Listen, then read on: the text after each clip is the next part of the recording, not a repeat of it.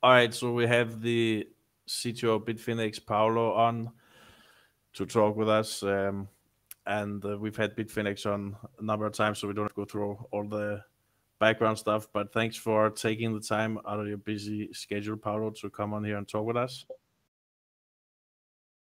It is my pleasure. Thank you for having me. Great. So let's start, because I noticed that you guys are funding Lightning Network developers, and you also are one of the few exchanges that support liquid sidechain deposits, both for LBTC and also for liquid Tether, and also Lightning deposits and withdrawals. Is that true? Yes, that is correct. I think that's really cool, because not many exchanges are making that effort, and especially you go above and beyond by actually funding the Lightning Network developers. Can you tell us a bit about your experience in integrating both Liquid and Lightning, and how you came about funding and supporting development within Lightning itself? Right. Yes. So let's start with Liquid. So I think that Liquid is a really good product. The integration cost was not really much, I would say, compared to integrating just normal Bitcoin node. The APIs work pretty much similar to Bitcoin node. You just need to add another parameter, that is the asset ID that represents, of course, Bitcoin or any other issued asset like Tether, for example. So on the integration side, Liquid has been really easy. The issuance of Tether on Liquid as well has been nice and easy as well. So you have you can create assets via multisig. So it's pretty cool.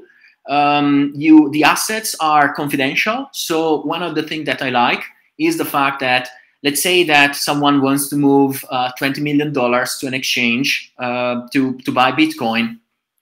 You don't have Whale Alert and or any other tool announce it to everyone, because no one can see it, right? So in theory, in my opinion, this is a better way to protect traders that want to start, let's say, building positions, and whales that are interested to either sell, buy and buy a bunch of Bitcoin.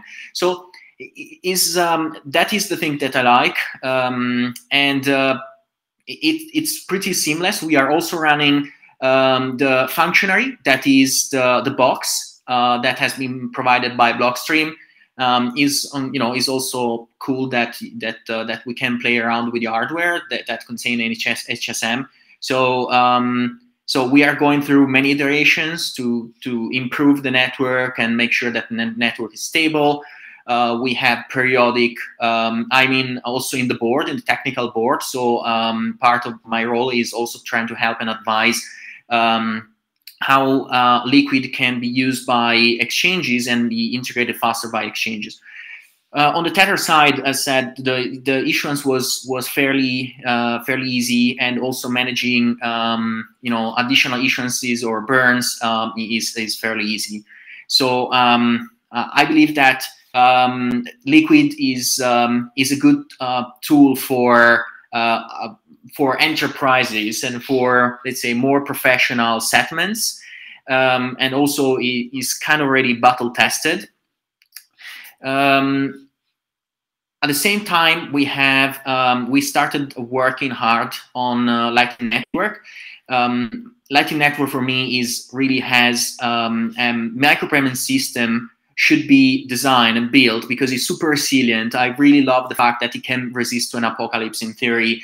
You have this all, so you can create your own group, your own set of nodes. You can connect directly to friends. You can create this sort of really resilient small networks across your friends, and then you have some of your friends can be connected to bigger hubs, and bigger hubs can be connected to other hubs and those hubs can be connected to other local groups, right? So it's really a sort of grape, if you imagine like a fruit, and each grape is separate, but is interlinked by hubs or bigger nodes, for example.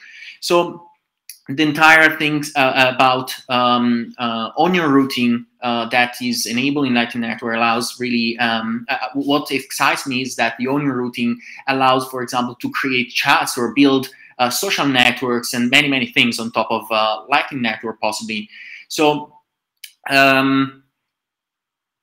in my opinion, Lightning Network, well, not only my opinion, but basically Lightning Network was kind of missing the ability of issuing digital assets. So there was a group already formed. So I don't really want to take any praise for this, but because there was a project called RGB that was initiated by Giacomo Zucco and Peter Todd. For a while was not super active, and we met in Malta with also John Carvalho and others, and Giacomo, and we figure out that we should try to resume the project and fund the project in order to bring it to completion, because having a stable coin and additional digital assets on Lightning Network, in my opinion, is a really killer application, because you can really build a true decentralized economy and a really resilient economy. You can issue tokens, you can issue, let's say, gift cards, whatever you want on top of Lightning Network. So that is why we decided to fund the project alongside a few other entities that are contributing. The current progress is good, so it is still a command line level, but the protocol is already spec'd out and has been already reviewed by in its primary form by Peter Todd and by Alekos Flini, that is another developer that is working on RGB, alongside with Maxime, that is the leader of the project in this moment. So is the RGB project the one that you're focusing most of the resources on, or is there other areas of Lightning that you guys are funding?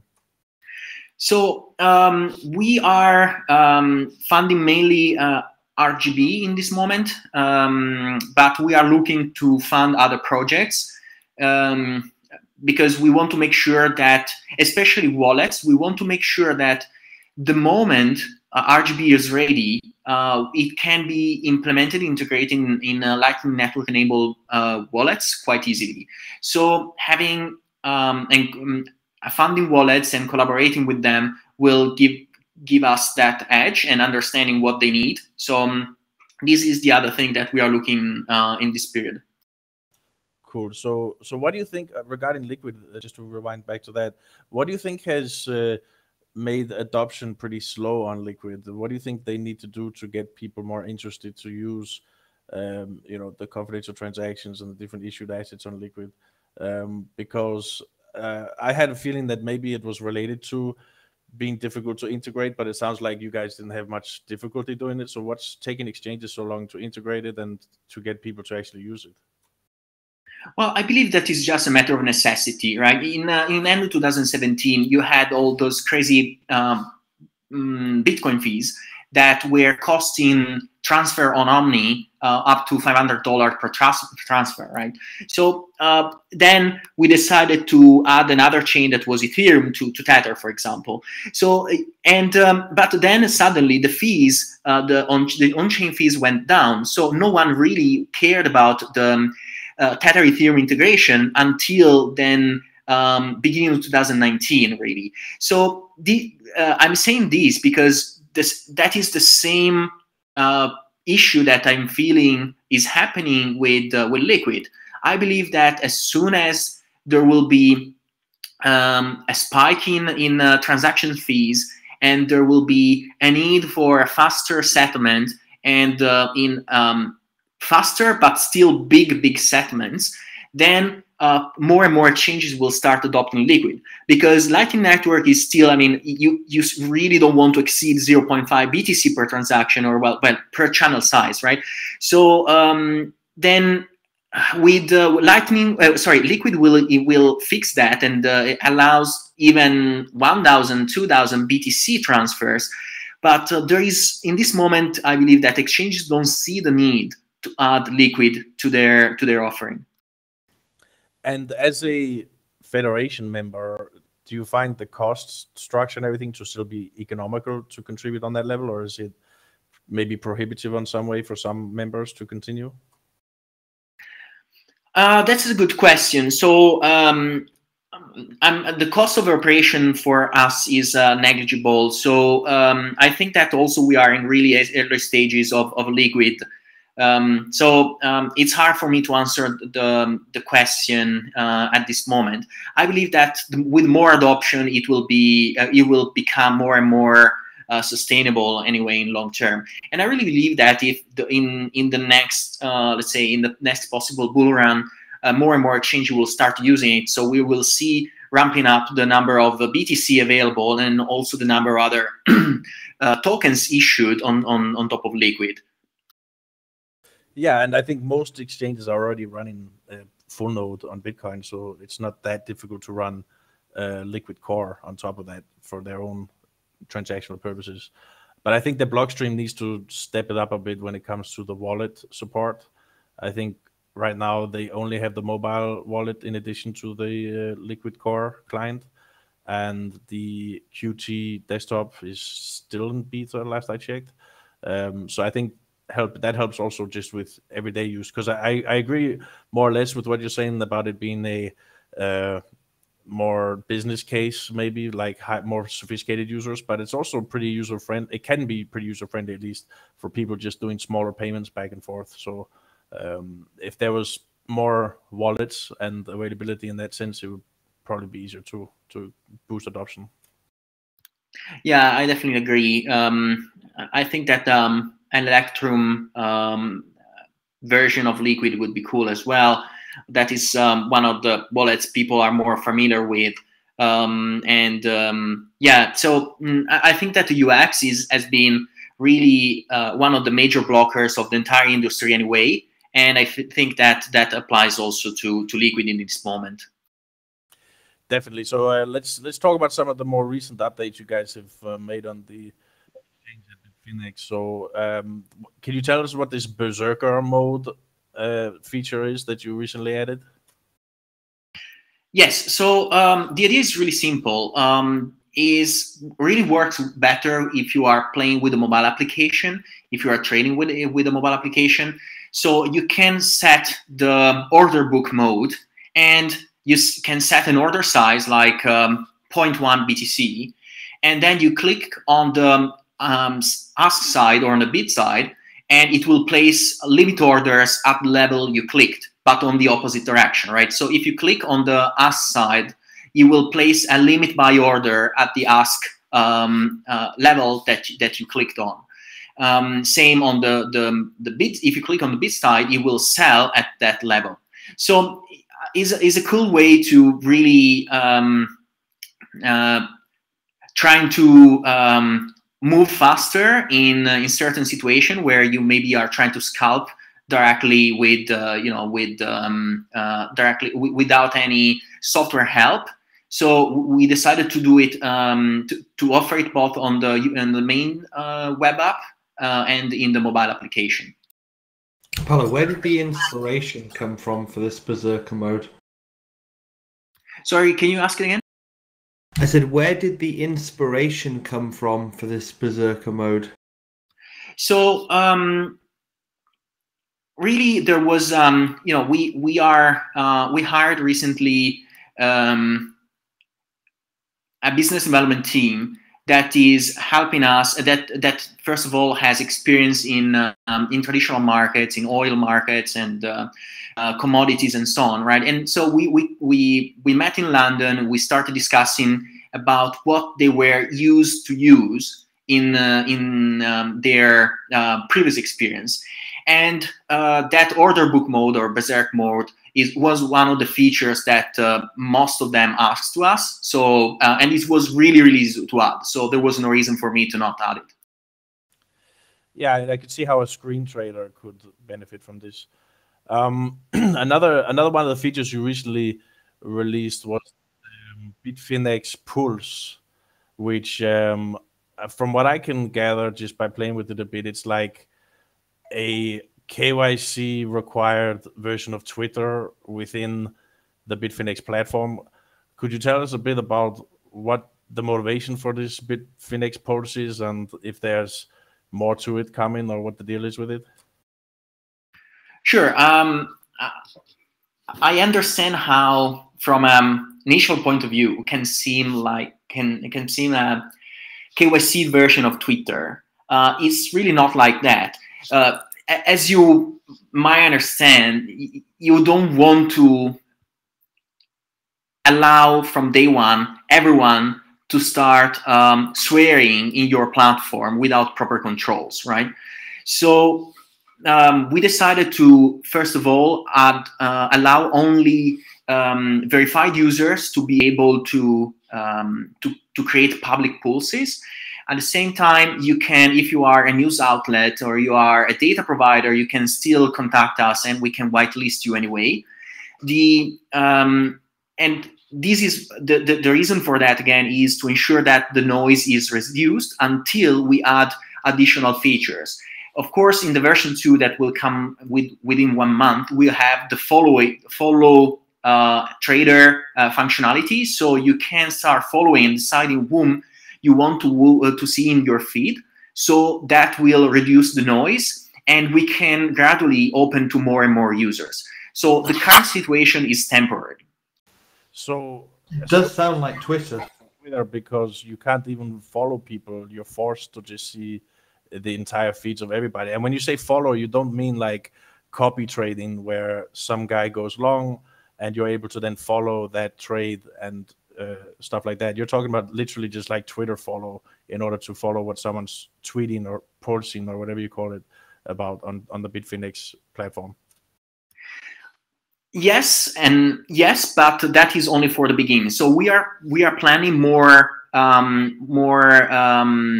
complex copy trading features. So the next version will see the ability of Twitter-like following, and the ability of sharing your portfolio composition on in percentages and your including also the margin positions that you have. Similarly to what we do in to a smaller extent in the leaderboard. As you might have seen, we also have the integration of pools with the leaderboard. Also, you will have the ability of connecting external data feeds into your private pools, so you can hook all the news providers that you want directly in your screen.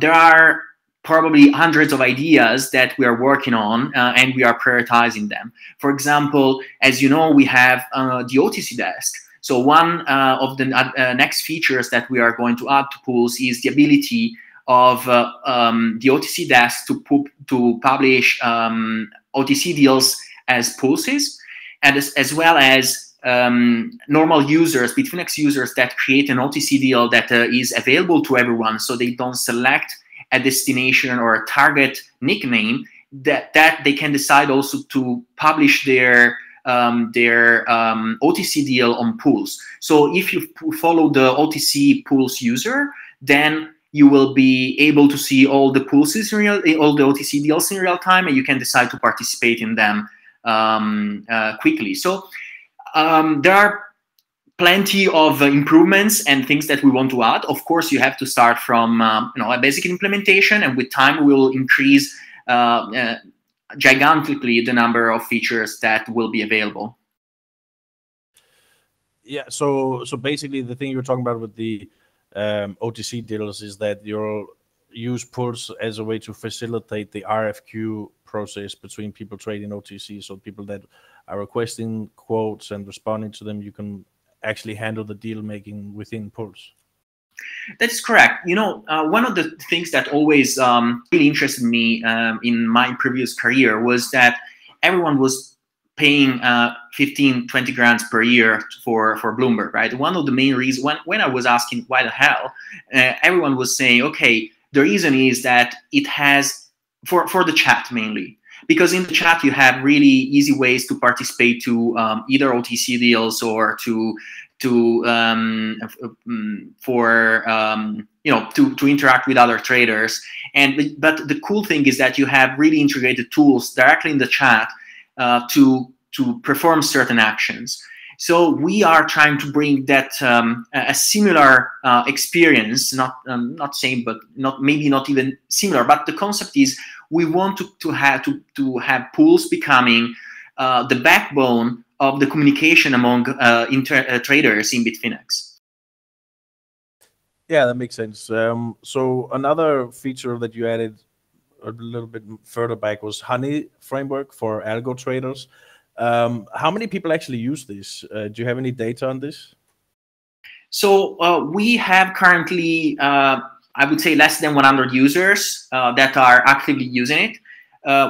One of the main issues that we had was that most of the users that we got that were interested in HoneyFramework were on Mac.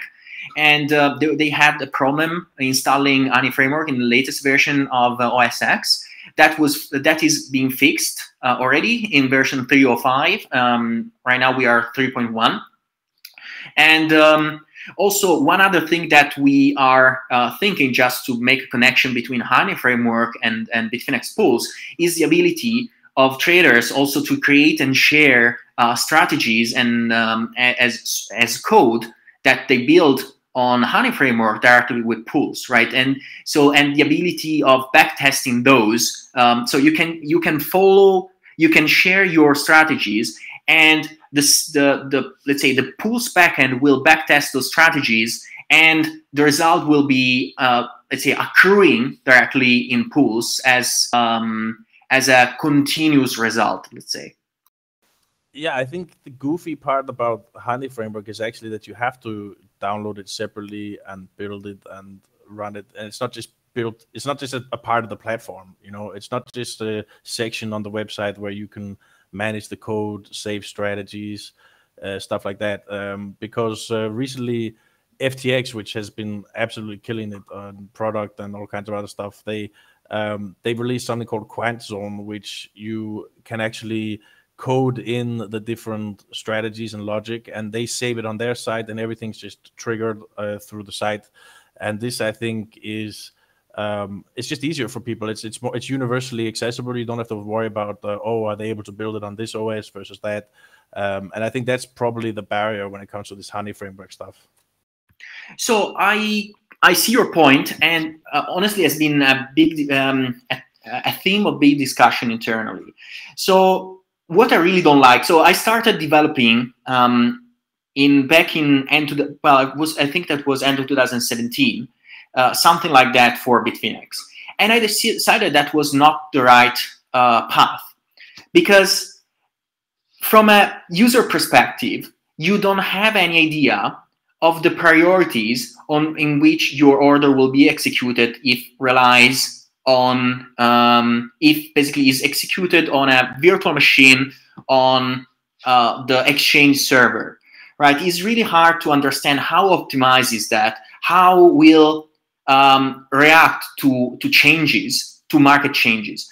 So I really believe that if you want to have the highest performances and ensure that your strategy that you are building with the HoneyFramework will have the highest return, you want to ensure that you can rent a server real nearby the matching engine, and you can strip down all the logic that you don't need, and you can execute that through a really simple stack.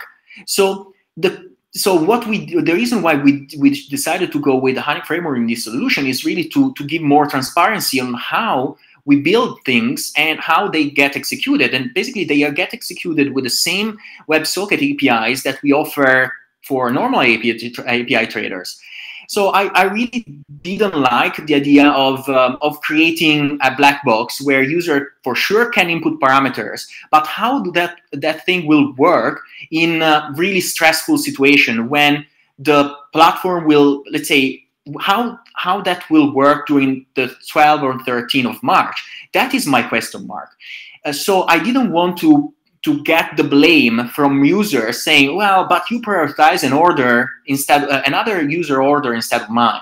So I wanted to keep the entire stack really simple and using exactly what we offer to all the high frequency traders, but just something that you can install on your machine and run it and potentially change it because it's open source. I think there should have been a compromise, because if you look at TradingView, which you can code indicators on and code strategies on, people everywhere, left and right are coding strategies, backtesting, on TradingView, because they don't have to do anything. They just have to code the strategy and they let it run. And yeah, what you say, okay, who's getting the order of the priority if you just do it on the Finex site itself? Fine. But, it's because it's so easy for them to just do it there that, anybody can do it. So by forcing them to have to download something and run something, you're taking potential people that can be involved in this from 100 down to 2. Whereas if you have it online, you're going from 100 to 90. And if people want to copy and paste the strategy from the online thing and run it into their own black box, then let them do that as well. But so we are working on a simplified web version with no whatsoever no guarantees, because again, it's really hard to guarantee. Everything is fine until you get to until you get to the 12th and 13th of March. So I really want to see such solutions working really, reacting in 1 millisecond for all the users that are using that solution, online solution. So I really want to see how that works. So that is why we decided to create a framework that we can eventually instantiate on basically a swarm of web servers. But you have first to code a really slick core.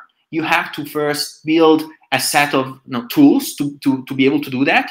You can, if you do that open source, people can see exactly what you are doing, and fine. I mean, I believe that. Well, let's think about it like this: for everything you've just said, it's probably cost effective to literally rent a VPS box per user that presses run strategy, rent a VPS box, get somebody from Finex to SSH in, set up HoneyFramework, and press play for them, literally for the money they'll generate from fees. Because if you have 100 people that want to do it and only 2 can do it, you're only getting 2 users worth of fees.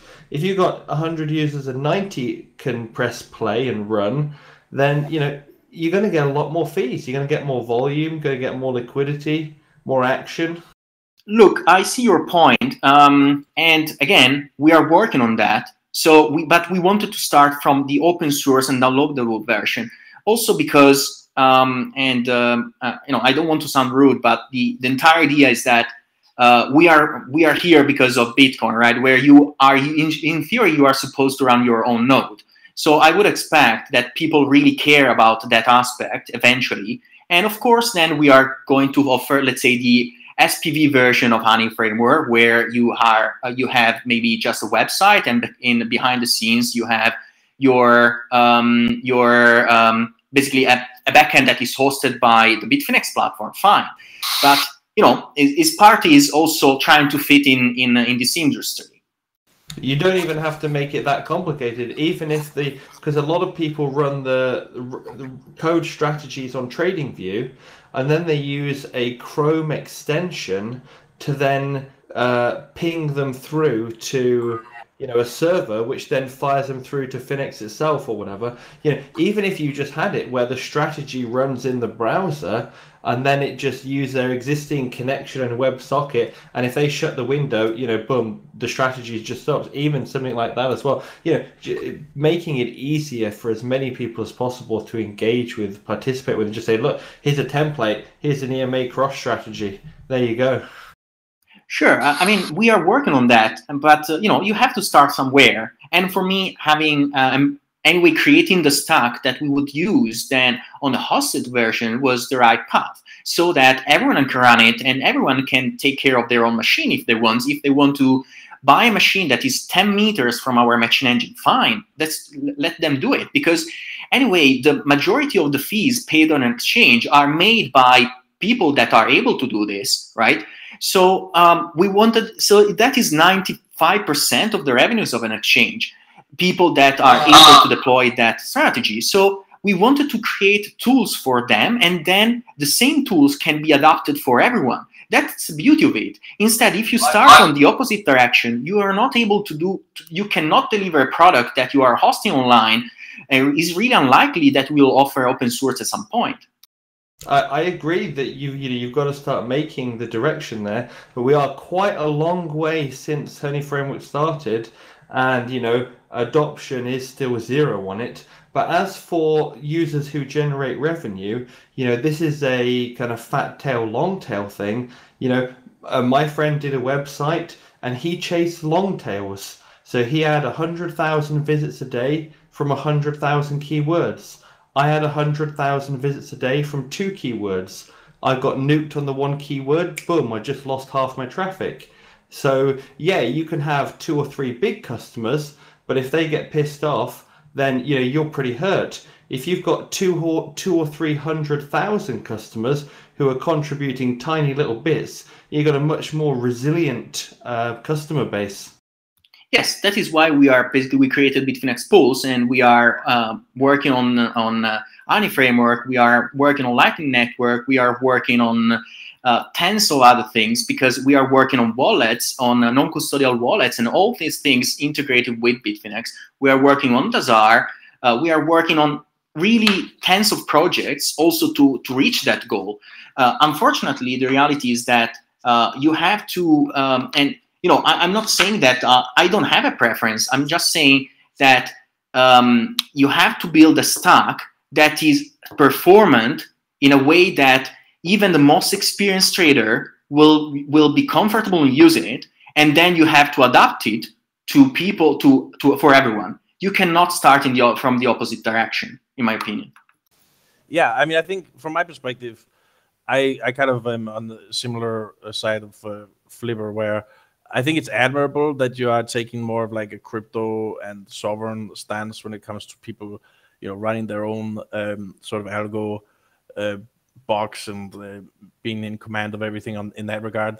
But I think sometimes when it comes to these cool ideas, especially from an engineering perspective, it's good to have like a filter on it to see whether it makes sense from a product perspective, like whether it's marketable and whether it's going to appeal to a broader user base.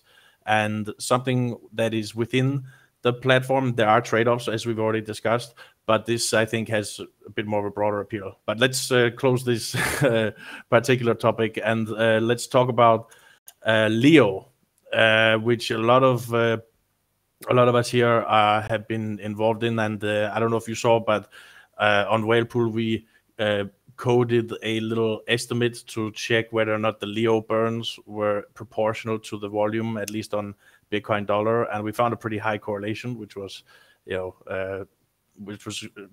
reassuring to us. And so, could you maybe just for some background tell us, timeline-wise, maybe you could walk through this loan that Tether has given to Finex and the issuance of Leo, and why they both had to happen to plug this hole from crypto capital money being frozen? So, as you might understand, I cannot talk much about it. So, otherwise, our legal counsel will slap me really hard in the face. The reality is that Leo definitely was done in order to create to offer us a way to cover for what happened with crypto capital while we are currently dealing with the situation in different courts in different jurisdictions. So definitely Leo was built to be transparent. From day one, we decided to have a way for users to track how much Leo were burned every minute or every 5 minutes from a web page. So you can see the activity of the Leo buying bot directly on the Leo USD market. So Leo is a story of transparency, is a story of movement of Bitfinex towards full transparency, really showing how much money the exchange is making, what we are doing to bad and good times. So I really like that. I believe that no other exchange is offering it. And most of it, what I didn't like with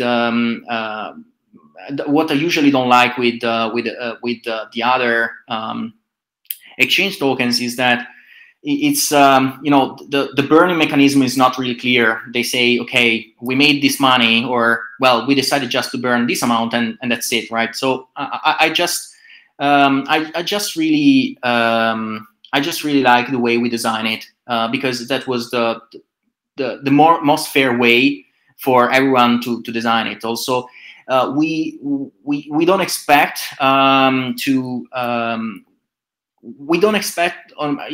people speculating in with crazy price on Leo in the short term is not fair. Leo is there is a really good buyback and burning mechanism that allow the price to be stable, and I believe that we are proving that, because no one wants to have a token that does 300% and minus 200% and so on, right? We want to have a token that after an initial period it settles and grows over time. That is the entire idea around an exchange token. So we wanted to create a really fair economical model, and I believe that among all the other exchange tokens, we were able to achieve that. Yeah, I think, and that's exactly the data that we used when we posted the analysis to check the correlation, because you had it on such a low time frame with the buy and burns that we were able to compare pretty low time frame volume fluctuations, and the correlation was extremely high versus the reported volume on Bitcoin dollar, which is the largest pair, versus the buy and burn timing. So yeah, we didn't find any issues with it, and I think that is definitely a good feature, and I do like the transparency of it. But I mean, one thing that wasn't incredibly transparent was how Tether had lent this money to Bitfinex to plug the hole initially. It was revealed later, but I think it's puzzling to some people why it was necessary to issue the Leo, even though this Tether loan was in play. I don't know how much you can talk about this, but it's a subject of some confusion for some people why both were necessary, if the hole was already pluggable by the loan.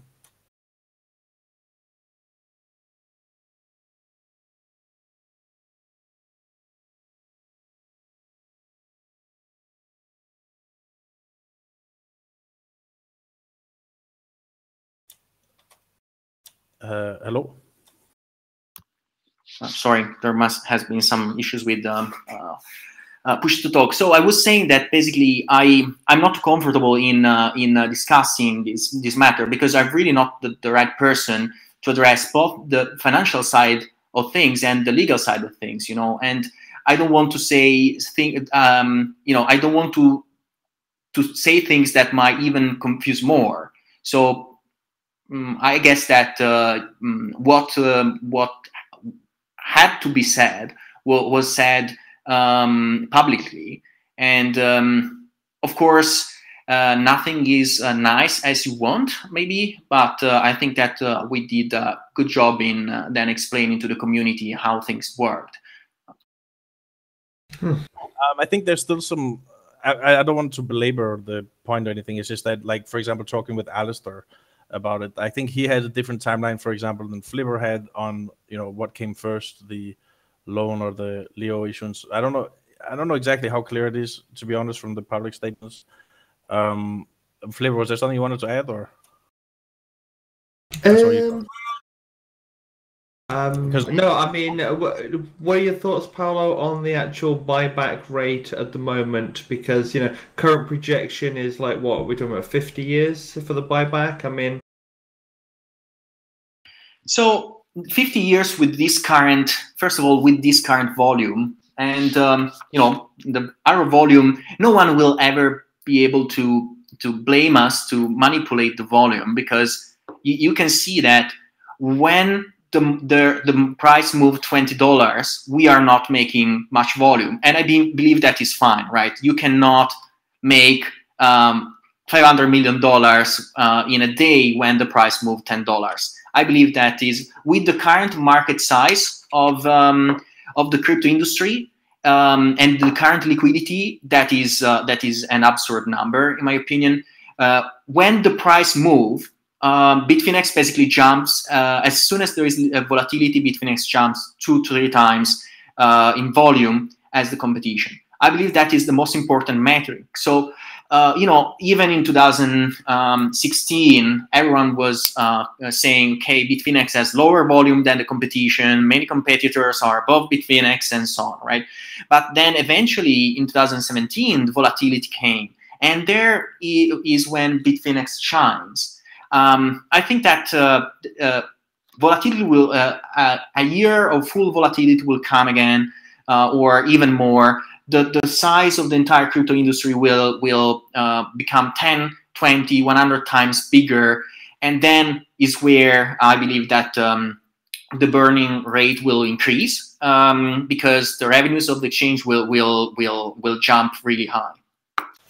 Yeah, I think that makes sense. I think a lot of us are on board with that projection that the industry is going to have another growth spurt relatively soon.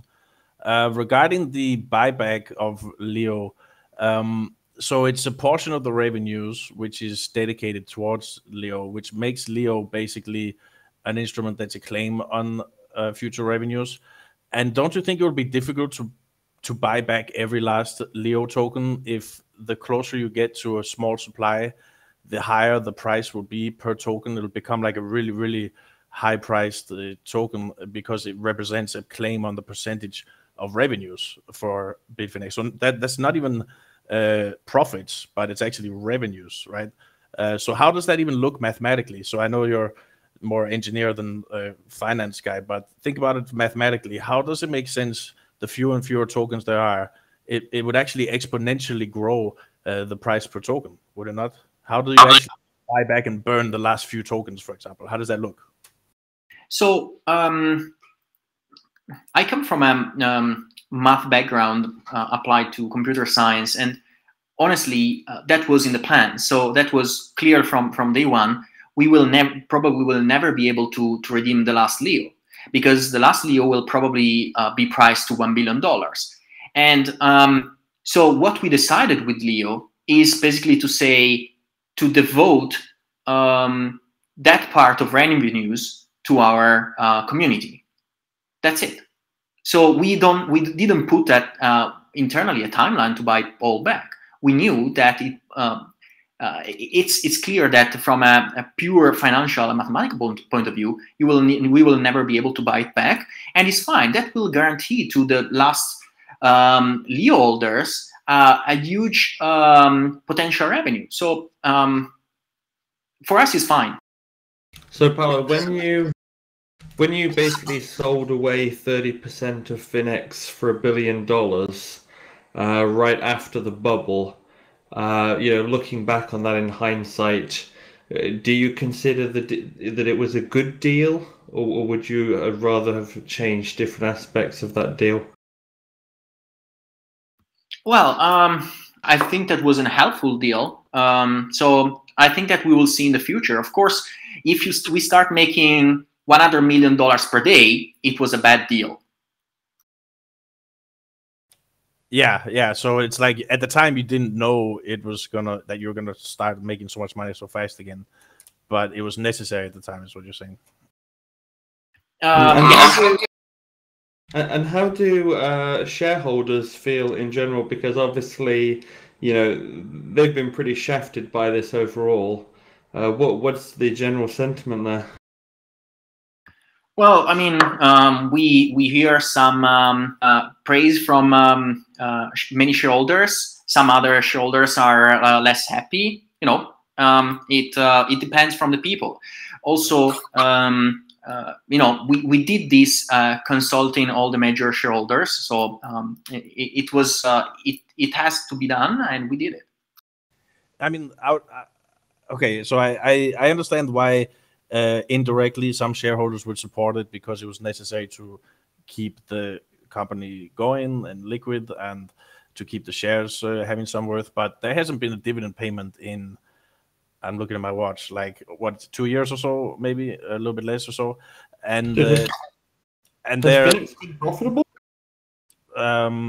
So my concern is just that, like, this Leo token which was issued is basically a higher share class versus the shareholders. And there's a lot of people in Whalepool, for example, 4 years ago or so, which supported the company, bought BFX tokens, converted them to equity, because we believed in the exchange. And now you got this Leo token, which has really trumped all the shareholders. And maybe it was necessary to keep the company afloat, but I think no shareholder is happy that there has been zero dividends for the last couple of years. And now it's revenue which is buying back Leo, and you admit yourself mathematically it's like impossible, which I'm a bit confused exactly how that works then. But it basically forced everyone who wants to have an interest in Finex to long Leo in order to get the same exposure that they had already with the shares. So that's the concern from a lot of people here, at least, regarding Leo versus shareholders. No, I completely get that. I think that it is reasonable to be upset. So the first question that comes to my mind is, which other crypto exchange ever gave a dividend, right? We gave really big dividends for quite some time. Of course, certain events happened and we had to stop it. But the fact that in the future we will give dividends, it will be 30% dividend that is 30%, that will be 30% less, right?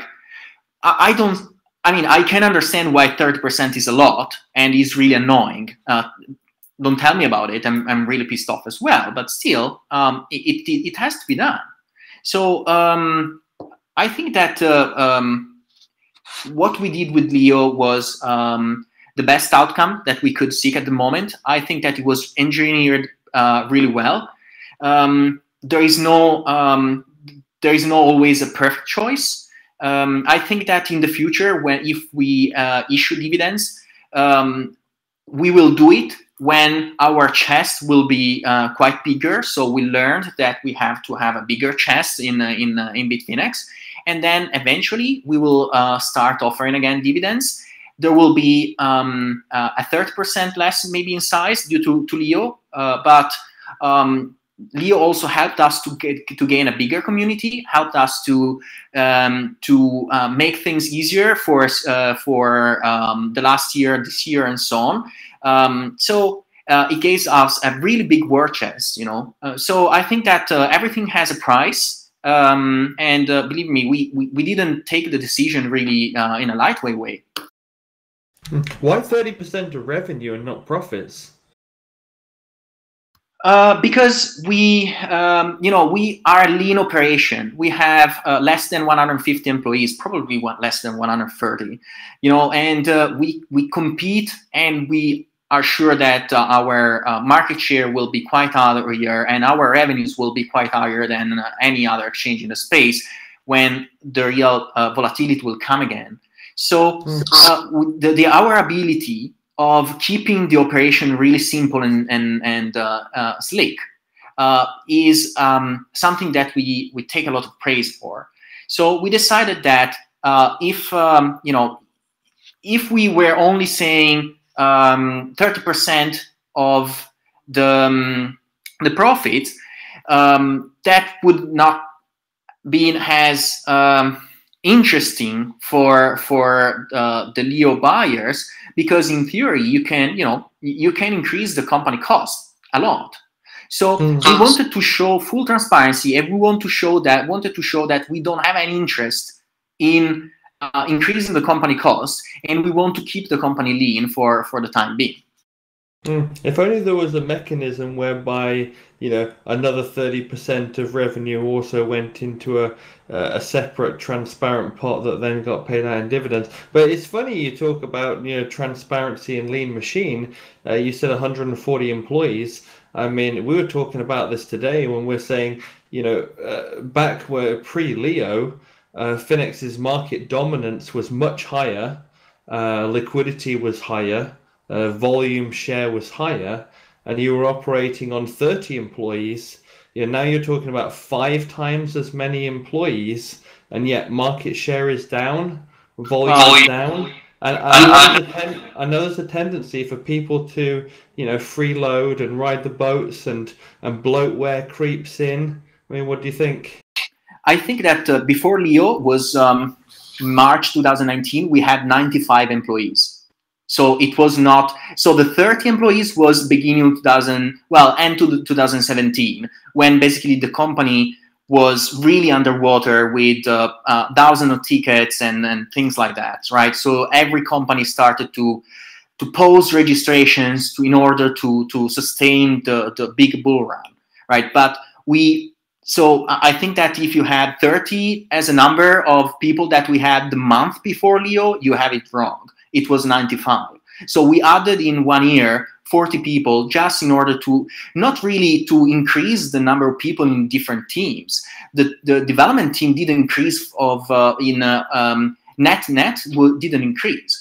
Really, we created new teams like a business development team, marketing team, and the public relations team had to be created. So that's why we hired more. So really, it is great that they've been created, but they haven't yielded anything more because it has not grown. It's pulled back. The business development team was hired 1 month ago.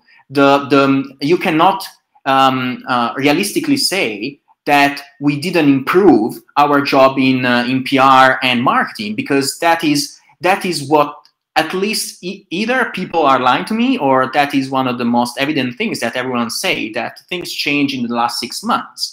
So you have to we are not hiring hundreds of people and waiting for them to deliver something.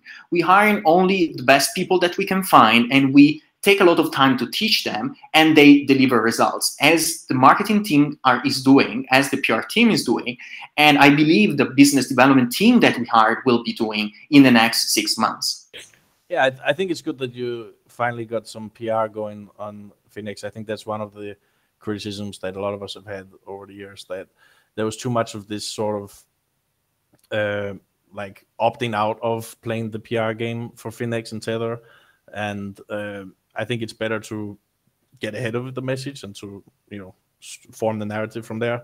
So I think that makes a lot of sense. The business development expansion, I think, also makes sense. But do you guys have like a product center team which acts as like a sort of I don't know, like a sanity check on some of the development of features and stuff like that?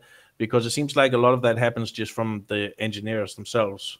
Do you actually have a product team or people that are running product which help to sort of think about things from a user's perspective, from a trader's perspective? Because I know you said in the past that you're not like a big trader, you're not the world's best trader, you say yourself. So like how much of these product development initiatives that you guys do are just sourced from within the developers themselves, and how much of it actually you have product people to do? So the major number of products that we deliver are especially of course, we are talking about the trading-oriented products, are delivered by, let's say, a council of people that include me, the rest of the management, and internal and external product people. So we have, I believe, in our roadmap, 3 quite impressive products for traders that no one has, and they are leveraging both our peer-to-peer funding and lending market, and other on the derivative side.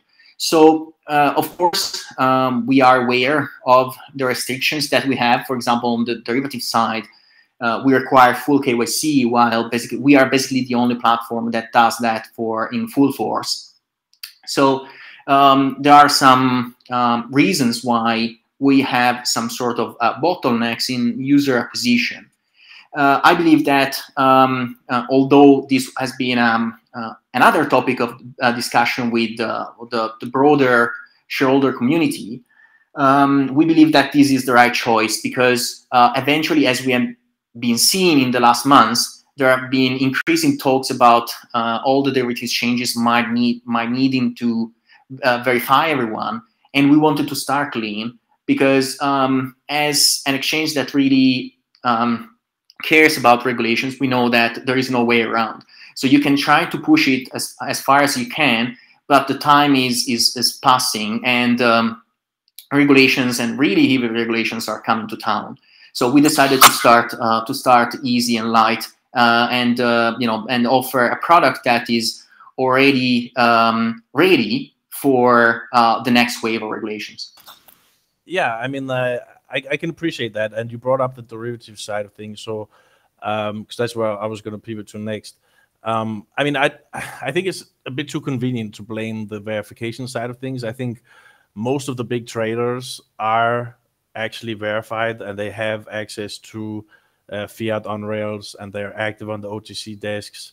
There's a reason why they're trading on the spot margin side, but not on the derivative side, I would think. And it's one thing to be lean, but I'm looking at the total volume for your perpetual right now. The 24-hour volume is only $1.6 million. It's literally the lowest volume Bitcoin dollar futures / perpetual product that there is in the entire market. It's even lower than this exchange called Dudex, which I don't even know what that is, and your volume's lower. So it's one thing to be lean, but that's like really, really low performance for what is a very high tier spot and margin exchange in Finex, because you guys dominate very well on that side. I mean, a little less, as Flibbr said, recently the market shares declined, but I would expect much higher market share performance on the derivative side for an exchange of that caliber on the other side. I think that is a fair point, the one that you're making. Trust me, I'm not happy about the volume that we are making there as well. So there are two ways you can do that. You can pay market makers really hefty fees and offer them really huge credit lines, or you can try to build it organically. It is really controversial, but we are taking the second choice. And I wake in the morning, I see the volume, and not happy. Then I basically work my ass off to try to find a solution in a organic way to increase the market share over time. So we are not in a rush. I believe that it would be nice to start, trading $1 gazillion in the first day. We could trade in theory any size, right? You can pay market makers, like 20 market makers, to be within 5 basis points from top of the market, and you can give them 0 fees. Fine, you can do that, and then you have quite liquid markets. You have nice volume, but the company revenues will not change a dime. So remember, we have Leo, right? So we cannot make $1 trillion volume and then the pace of which we burn Leo remains the same. So everything has to be done organically. So unfortunately, this is really one wise man once said, if you start acting let's say, if you start giving out preferential fees, or you start paying market makers to create an inflate volume, you will lose your virginity and you will do it forever. So we are still in a situation where we are keeping our virginity together for ourselves. I think it's a good idea to keep your virginity, and I think you can do that. And I think you can boost the volume without having to, pay for play or whatever it's called. But when I'm looking at this list of 14 other exchanges which are posting higher 24-hour volume than you, I really doubt that it's all because they are paying or doing backroom deals to provide, especially, for example, FTX, which a lot of us have moved over from BitMEX recently over to FTX, and we think they're generally we feel like they have a pretty high level of integrity, and they don't even do maker rebates. They are pretty strict on the fee side of things, but they do a great job on the product side to make up for it. And I don't. Can I interject here? Sorry. Just one more point. $250 million on their Bitcoin perpetual and their Bitcoin futures. So I don't think that 250 million is coming from all the pay for play and stuff. And I think most of their volume is verified. So I think there's probably some other variables that you might want to tweak with to improve. What do you think they are? So definitely. So first of all, I was not referring to them, and also they are not in. They making much more than us, much more than us. Agreed. And but they are really down in the statistics as well. So that is a really interesting fact. First of all, then I also don't, and I didn't say that all the volume is made like that, right? But you can build your volume. You can show a really tight and really full restaurant for a few months in that way, and then people will come. So we decided to not do that.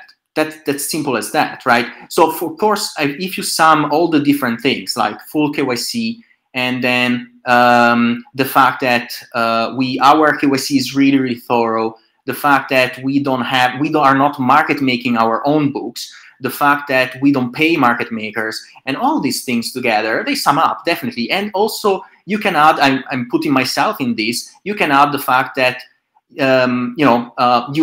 might not have executed it well. I think that we should have executed it better. We might have done it. We are trying to improve in that way. So I'm not blaming the rest of the world. I'm saying this is why it takes a lot of time to build an organic volume in the way we are doing. We might have chosen different paths, and we might have cut some corners. We decided not. And we should have executed better from day one, which is we are trying to do it now. We have a better and long-term strategy. It's a sum of things that definitely a sum of issues. Swapman, you were just saying how, it's not all to do with this. You consider yourself a financial engineering guru. Why don't you drop some of these knowledge bombs on what you think they could do to make it, to bring more liquidity and volume? I think that's outside the scope of this. I'm not gonna just start advising on things like that. But why don't we shift to a different topic then? Because I think we discussed enough about the derivatives. You have this feature on the spot side where you consolidate liquidity across books for like USD and Euro. I'm curious, just in general, why don't you add Tether to this so that the Tether books consolidate with the USD and Euro and other books? That is a good idea. I think that it could be done.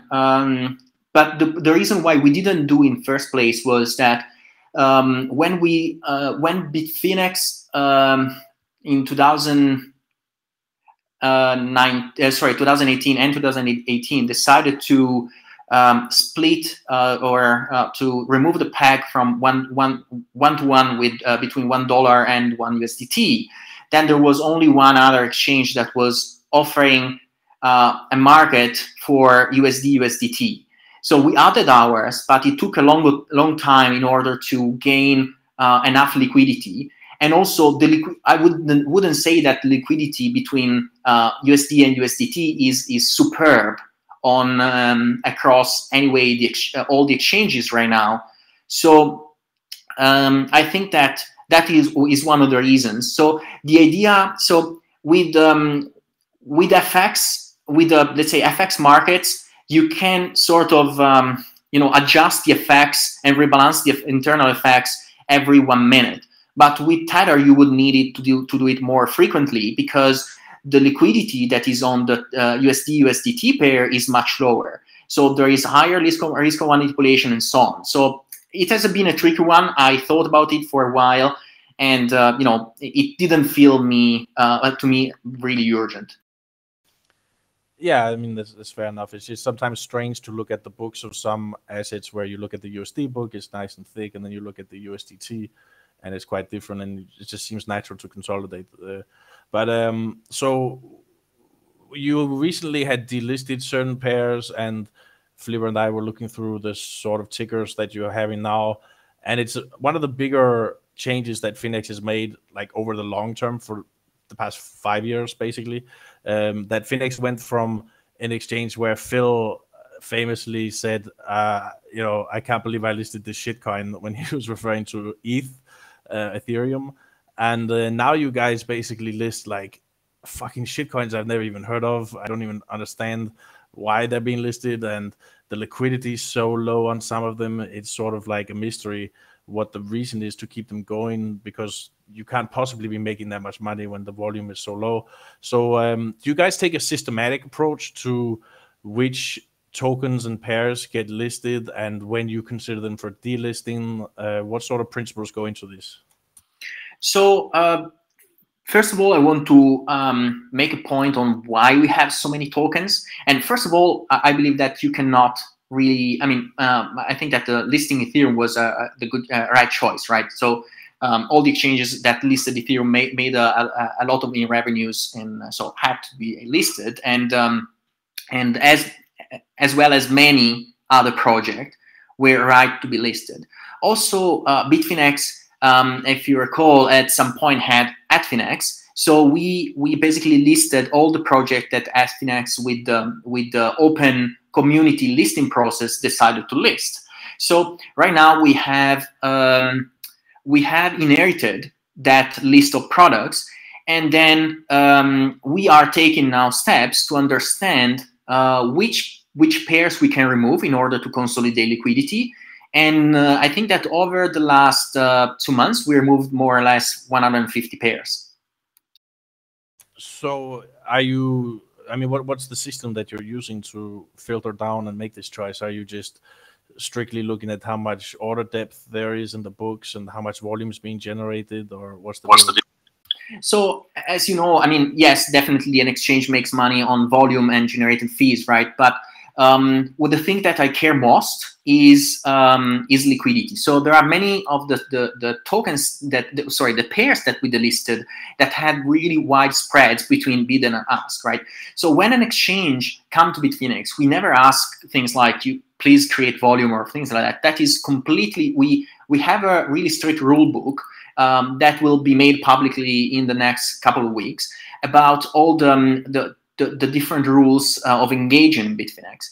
But what we gently ask is to ensure that there is good liquidity on the bid and ask side with a reasonable spread.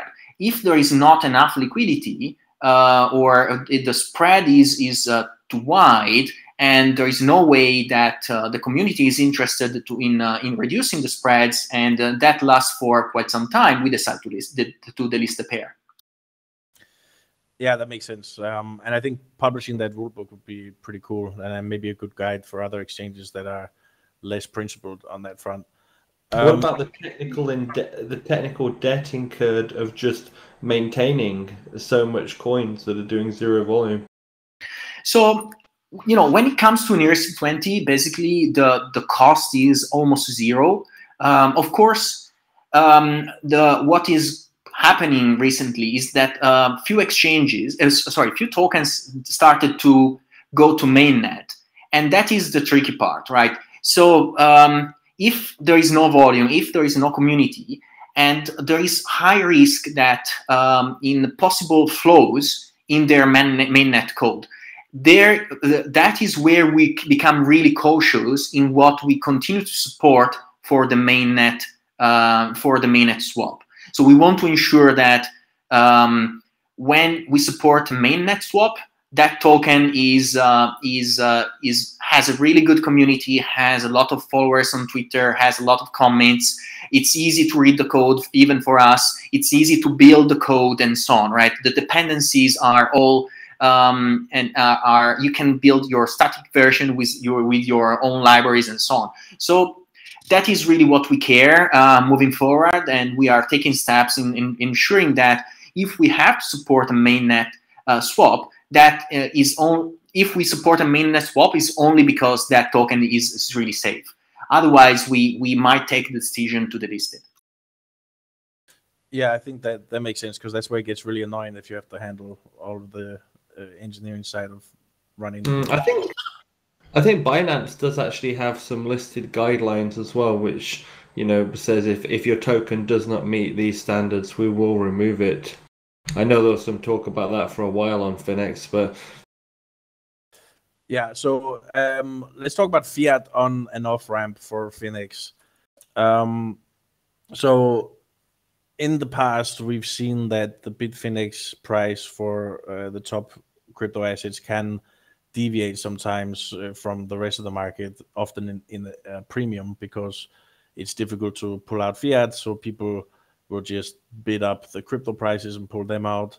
How much are you guys worried about this as an issue? I've noticed in the market it's not as much of an issue recently, but are you guys working to get more and more fiat ramps going, more rails, so that people can more easily arbitrage these spreads and not face all the frictions that currently are a lot of people have to deal with?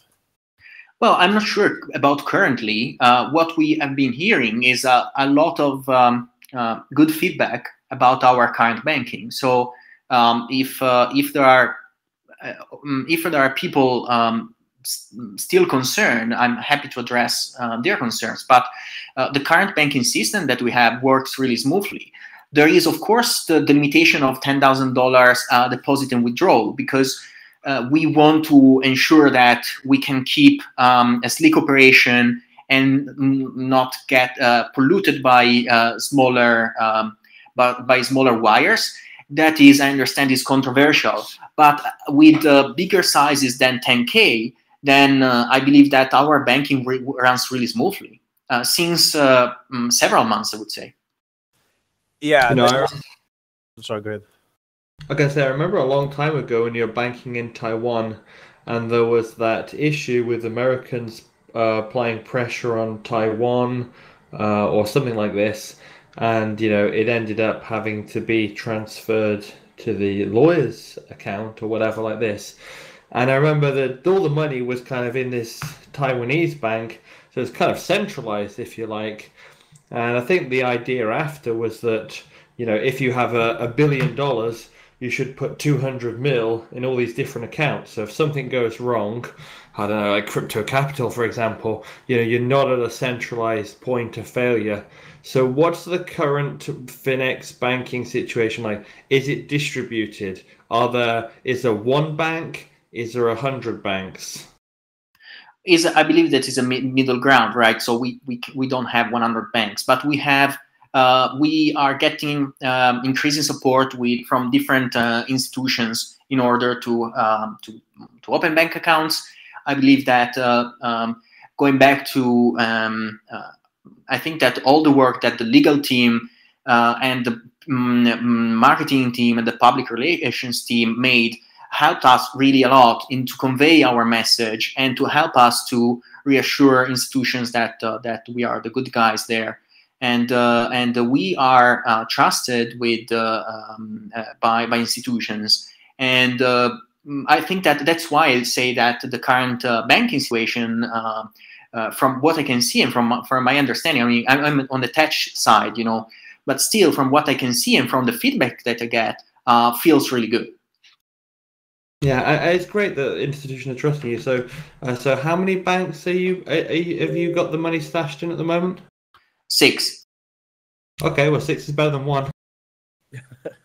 All right, so you mentioned earlier ETHFinex, and now they are sort of rebranding, and maybe some of the resources were misallocated towards that. And you've also got EOSFinex, which you're still keeping alive.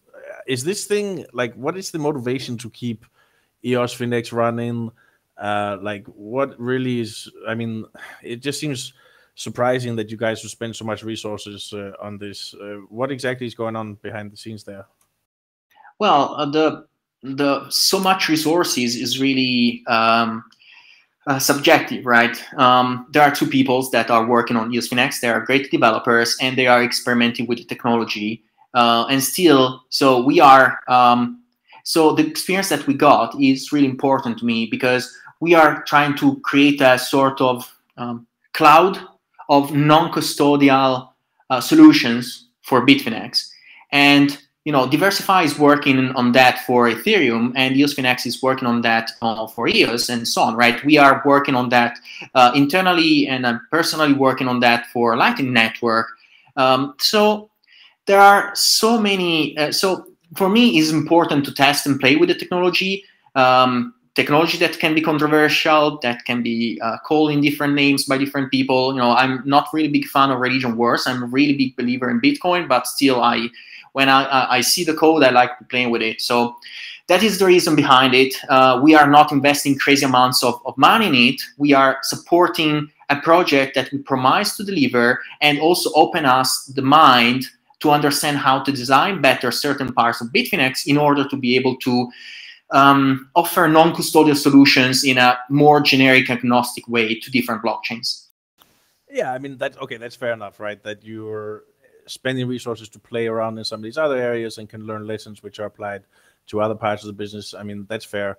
And at least you're having 3 developers on Lightning and only 2 on EOS. But I still think the ratio would be better if the resources for developers on the Bitcoin side was way higher than all the shitcoins combined, because EOS is in fact a shitcoin. But why exactly did you, or why did ETHFinex rebrand to Diversify? What's going on there? Why aren't they still ETHFinex? So I think that ETHFinex team wanted to test a different strategy, and trying to go in a, let's say, more agnostic direction as well, right? So Bitfinex own, of course, shares in that enterprise, and I believe that the technology that has been developed by ETHFinex and then improved vastly by Diversify can help to build an exchange that really not acquires liquidity only from Bitfinex, but also from other sources, for example, still maintaining the non-custodial aspect of it. So I think that it was was a really friendly departure. I think that for Bitfinex shareholders makes sense also, because it gives some sort of hedge in creating a separate product with a separate team and so on. So we thought that was fair. Santiment, because there is this Santiment section on the site as well, and we were looking at this earlier and saying, who's looking at this? And I think this goes all the way back to what we were talking before, resource allocation and innovation. And if you say, because without profit, nobody has a job, right? You have to work in McDonald's. So where does the money come from? It comes from trading fees. So it's like you need to pour, your time into building this revenue stream. And you see stuff from FTX, like their move contracts, Deribit with the options. FTX just put the oil contracts on as well. And at Finex here we've got EOSFinex, ETHFinex, Santiment, Pulse, Bitrefill, and these things are not contributing to the core revenue driver. So, for example, for the options, we have been working on it, and we are really going to deliver a product. But honestly, you cannot deliver a product. We first need to improve on the future side and become better there before delivering the options. So I believe that I take your point. I have a different view. I believe that Bitfinex is set to become in long run a more complete platform. We are adding under the hood many features for products that you don't even know about, right? So I understand that from your point of view, you see things that you don't relate to your trading experience, but that is part of a longer vision about what Bitfinex should be. So you can say the same thing about Lightning Network, right? But you didn't mention it before. Lightning Network is not generating revenues, but is supporting a technology, is supporting a community that will eventually drive traffic and will drive volume to Bitfinex. So, I mean, I understand your point. I think that the vision around Bitfinex for long term is to become a sort of backbone for many technologies to hook into their APIs and hook into its infrastructure. Yeah, take for example, like we spoke for a long time about how the order book is well down below at the bottom of the page, and you can't kind of like bring it up to where you're doing it. We spoke about the volume bars out of sync. I saw a guy just tweeting when you tweeted about Pulse or something. He tweeted said, "Hey, this thing's out of sync." You know, these are the things, you know, which are directly correlated and related to the primary revenue generation on Finex's site, and they have not been done, and they have been put on the back burner and neglected while effort has been focused on Pulse. Now, I don't know where the market demand is coming for Pulse, because when I speak to people every day, they say to me, I want to trade oil with my Bitcoin because Bitcoin's dead right now. That's the demand from the customers for what they want. I don't see anybody ever saying to me, God, I really wish there was this stunted, muted version of Twitter on the Finex site. Sure. Again, that is your point, and I believe is limited to this point in time, because if oil didn't suffer the 12 and 13 of March, you wouldn't say the same thing. But you can definitely say the same thing for many different aspects, right? So, I mean, I guess I get what you're saying. I believe that, again, this is part of a longer vision around Bitfinex. Also, we have been working for months to deliver products related to commodities, but in a safe way. And when I say safe, it means that we need to have all the instruments and the ability to even get tick by tick data from traditional exchanges. I think that the way we are designing our products is more cautious of regulations in general, and really attentive to not poke the bear there. And it's really important also for shareholders, right? Because you really want to ensure that there are not any more issues whatsoever, and Bitfinex can run a sleek operation and only focus on technology and growth, right? Everything else is a distraction. So what we are doing now is to focus on trying to find the best way and talk to regulators and talk to external councils all around the world to ensure that we can build a product, then the next wave of regulation will shut it down. I get that is cool to have it in a short term because you want to trade it, fine. But unfortunately, this is not the way Bitfinex can move in this moment. I think that we have to pick our battles and to also ensure that we can follow properly regulations if we design a product, it has to be made in the best way possible. I don't like to have.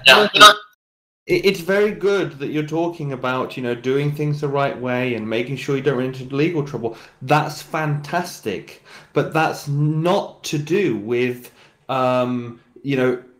kind of continuing to innovate or kind of improve the existing trading stuff, which, BTC USD trading volume is probably like 70%, and ETHUSD probably like 70, 80, 90% of all revenue. And aspects in that regard have been left on the back burner and put aside for bit refill and Pulse, which only incurs technical debt and overhead and provides little to no increase in revenue. Well, that is your opinion. I believe that that is a narrow view of what Bitfinex should be. So we have a different idea. So I respect your idea there, but unfortunately, the main guy that designed products is me. So you can blame me and not the company to take these decisions. I believe that behind the scenes, we are making really crazy improvements for future products. Of course, it takes a lot of time when also as said, on legal side and on regulatory side to ensure that we can list them and not have any more problems. So I respect what you're saying. I disagree with what you're saying, but because you don't have the full picture, fine. Okay, so to add to a different and a different angle to this. So, like basically, when I look at Finex, I see an exchange run by developers, engineers, and lawyers, because you're further on the risk averse side of the spectrum than an exchange like FTX, for example. And you said yourself that you're designing the products, but then you've also said that you don't trade, you're not good at trading. And I think the problem is that other exchanges tend to have more like product people, so like people with experience trading, people with more experience like actually using these products and being able to respond more directly and dynamically to the needs of traders. And I think that's like one gap maybe in Bitfinex, that there's great tech. You guys are great at developing and engineering these things. But then it's just sort of like you guys spinning up all these different little side projects, and then legal is driving too much of the product stuff. Like the legal side is too much like, oh, you can't do this, you can't do that. Whereas if you look at other shops, I know we've been saying FTX too many times, but they're a good example because they'll still release the product, but it'll be limited significantly in the jurisdictions. So sometimes they'll release like oil or prediction market contract, and it'll say, no US, Europe, UK, China, and it's like, what countries are left. But it's still that they're innovating within that constraint of the legal. And I think that's sort of the theme of what a lot of what we discussed the past couple hours is that, developers are developing, but developers aren't, and engineers aren't necessarily the best when it comes to product design and UX. And that's where it can be value added. So don't get me wrong. I'm not the person that decides everything and design all the products. So I'm not good at trading. That doesn't mean that I have a long-standing trading experience. And I don't like trading. So, but at the same time, I respect more the opinion of there is an external counsel, an internal counsel of people that have much more experience and direct experience than me in trading. And they help in designing and suggesting the products. But I believe that although I really have a huge respect for FTX, my only worry is about regulations. And Bitfinex is in a situation where we have already a lot of battles, and we want to ensure that for everyone, for our users and community, we don't fall in other traps of creating products that are super easy to create. Because we could have listed the oil contract months ago because it was already in the pipeline before before March, right? But we took our time to ensure that we could do it safely. I understand that you feel like Bitfinex is driven by lawyers. It's not like that. I believe that if a company has a really long vision, it has to have when you design a product, you have to ensure that it's long lasting. Otherwise, you will waste your development anyway. So designing product and launching, we could have launched Move. We can have launched many of these products. We are discussing since months about a VIX product, but we are more careful, and we are ensuring that we are not going to shoot in our feet when it comes to regulations. That is the last thing that we need in this moment, and that is also the only way to ensure that Bitfinex and any crypto exchange will have a long life. I understand that from, let's say, a trading and user perspective, you want everything now and fast.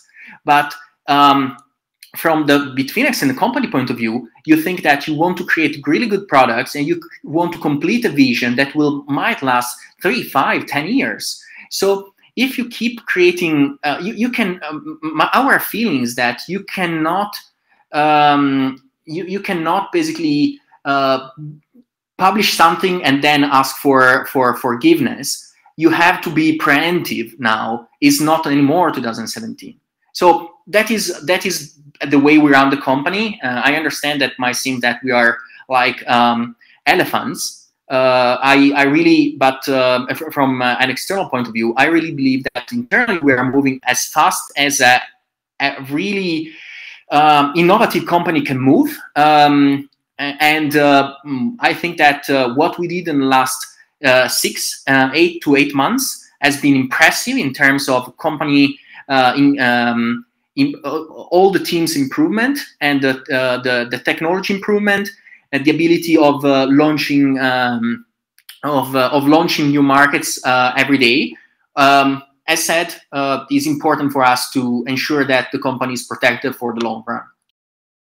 Paolo, you just said that, before you said this, you said, I'm in charge of designing the products. And, we were talking yesterday, and as Swapman said in a very kind of weak, limpish way, is that, the product design is by engineers and coders, and I know it's FTX, but, Sam, he's trading a lot. So, is it like, a lack of, direction on this, what are these products? And he said, oh, we don't know the vision. And I thought Finex was a trading platform primarily. That's where the money comes from for it. But this weird pivoting, what is the direction clear? Well, the direction is clear to us. Also, I appreciate that. I mean, I really like Sam. I really like FTX. I just think that I'm the guy that basically approves the projects, and there is no project that I say no, right? So we have a good council of traders that are helping us, and they are super knowledgeable in building trading products, much more than me. So the key is we come up with an idea, we're run by legal and regulators, and we try to put in place. And if we get beaten, if someone does it first, is fine, because again, we work on the long term. So if we decide to list an oil contract, it will be because we have a direct connection to a top tier traditional exchange. We can get tick by tick data and so on.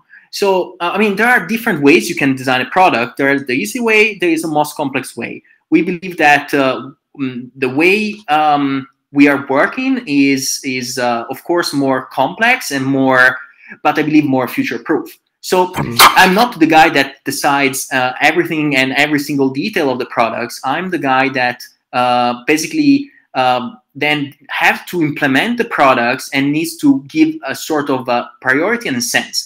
And our priorities is to launch new financial products as soon as we can. But there are many in the pipeline, but they have to respect the rules. And the rules are not only set by me, but a group of people that involve compliance, legal, and so on. So in the long run, it will pay. In the short term, I can understand why you feel that we are going slow. Okay, so head of priorities, and we're prioritizing Pulse, Bit Refill over some of these other things. Okay, fine. But the other thing was these Finex shares. Not only have the Finex shareholders been shafted from Leo, not only have they been shafted with no dividends, but they've also been shafted in that there's no way for them to be tradable. Now, when the Tether FUD comes out, that's an opportunity for weak hands to jump out and strong hands to, acquire more positions. And this has been a long time going, still nothing. Sure. We have been proposing to the shareholder group a solution to that, and they are evaluating it. So I believe that we have a good way to handle it, and it can be so. Stay tuned. I mean, a lot of talk. You've been saying stay tuned for about 2 years, 3 years now.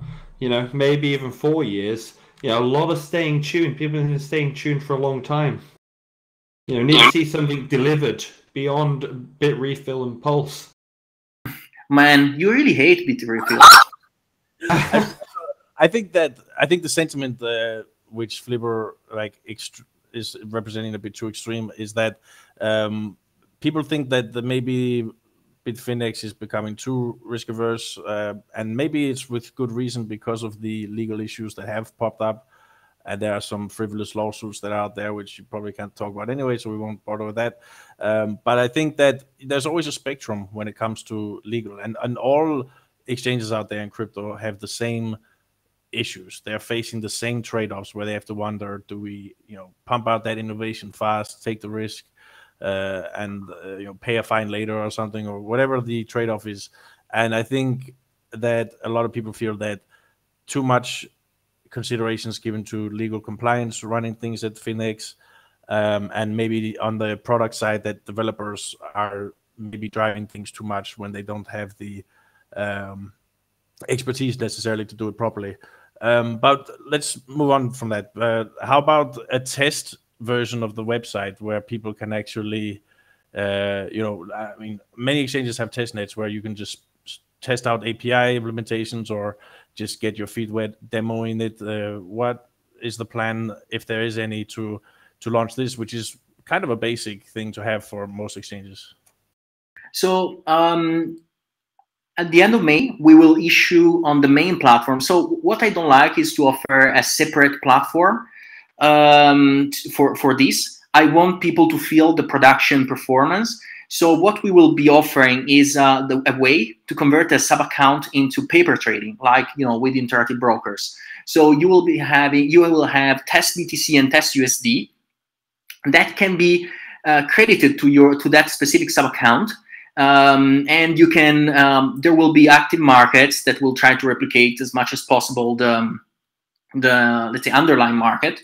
And so that is in our roadmap within, let's say, 45 days, something like that. Yeah, I mean, because that's an easy way for people who are scared to trade because it's overwhelming. They want to do a demo, and also for people just wanting to test the API implementation. So I saw the question why I don't like a separate exchange, because it will. So first of all, you want to understand what will be the latency on the primary exchange anyway. Our matching engine is designed so it is sharded, so you can handle pairs in the test pairs in a different shard, so you will not affect the performance of all the other trading pairs.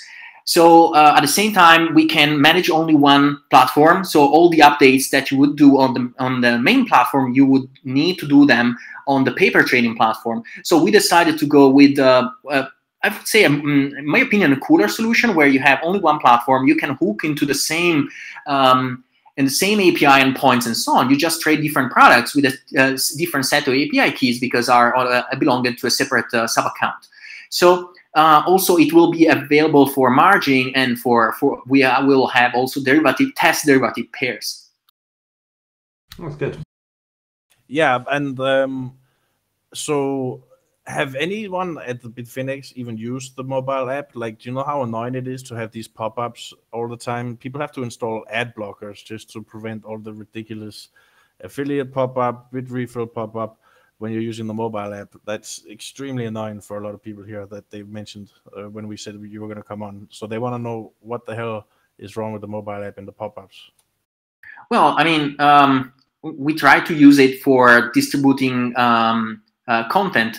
My understanding, and then I can double check with mobile app team, is that if you close it once, we only show once per type the pop-up. If that is not the case, I will take it as a bug and I will report it. Yeah, I mean, I think that it makes a lot more sense on desktop where it's not as much of an annoyance, but with mobile, it's like, it's really annoying. And the other things that people, just to wrap this up, like people were saying about bugs that need to be fixed. There's certain like volume numbers that aren't reporting properly. No 4-hour time frame on the charts. Like, that's pretty easy to implement, right? Yeah, that has been for the joy of Flibbr has been a back burner, the 4 hours for time frame for quite a while. But it is in our schedule for the next upgrade that will be likely. We wanted to do it before the halving. It will become really. It will happen likely after the halving. If the market will not go apeshit. Yeah, and then making the UI more customizable, dragging the elements around. A lot of exchanges. I don't know if you're using React, but Sam from BitMEX, he made this draggable React library, which is really cool, that lets you easily move the components around and make your own UI user specific.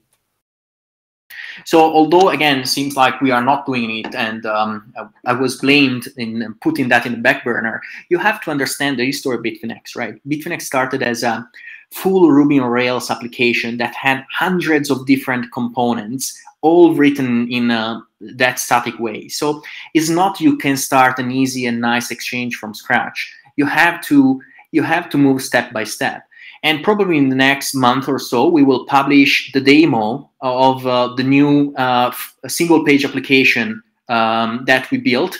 That is super slick. It loads like in a snap, and the entire UI team really gave a huge priority in creating all these modular React.js components, so they can be instantiated many times for maybe you can want to have an aggregated view for multiple books and things like that. So we have now a really proper framework that is it's really designed for speed and performance, and it took basically 2 years to completely to shift from what we had to this new framework.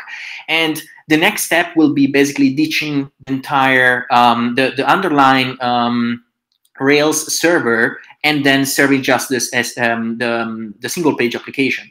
And then we are really close to that. And we basically, that is on the front end team, that is the #1 priority. Good. That sounds good. Okay, so yeah, we've gone at this now for over an hour and a half, and you're obviously very busy, so we'll cut it here. I don't think anyone else had any additional questions. So thanks very much for putting up with Flibbr's harassment. He bullied you to get on here. Wow, what a pussy. Oh my God, you pussied out big time. He was extremely rude while you were on here, but you stood up to it very well. Thank you for your courage and your openness and transparency. Thank you very much for coming on, Paolo. Thanks, Paolo. No worries. I will kick a Flibbr in the ass next time I will see him. No worries. Paolo. Yeah, that was solid. I mean, you stood up to like almost 2 hours of fire, which is great stuff. You know, that's my life. So I wake up in the morning and start fighting. So. Thank you very much, guys, for having me. Have a good rest of the day, evening, night. Thank you very much for listening to my rambling. Much appreciated. I actually appreciate when you are supporting Lightning and Bitcoin development. Please keep doing that. Oh, we have pretty a nice list of things on that side. So we are working with a few hedge funds that are really interested in settling trades using Lightning Network, and when available, using RGB. So that will make my day, because then you have basically a full Lightning Network based decentralized settlement system. And if other exchanges will adopt it, it will become mind-blowing. I'm really happy to lead the way. Of course, first we have to add a washing machine and and a few other unuseful things to Bitfinex for the joy of Flibbr, but that is really our #1 priority, even if from the outside you don't see it. Yeah, well, we hope to see all of these seeds that you're planting make to grow some good flowers and stuff. Thank you again. Bye, guys. Take care. Thanks.